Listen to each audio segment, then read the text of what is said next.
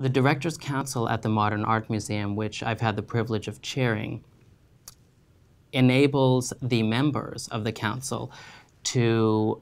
not only attend the openings of 3 to 4 artists per year, and they may be mid-career artists, they may be emerging artists,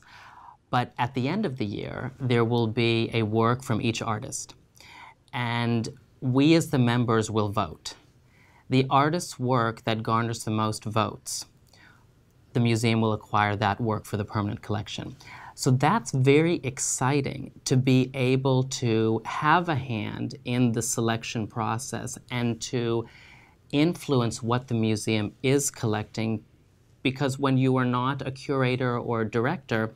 then it gives you an opportunity to really feel a part of the museum, and that's what I love.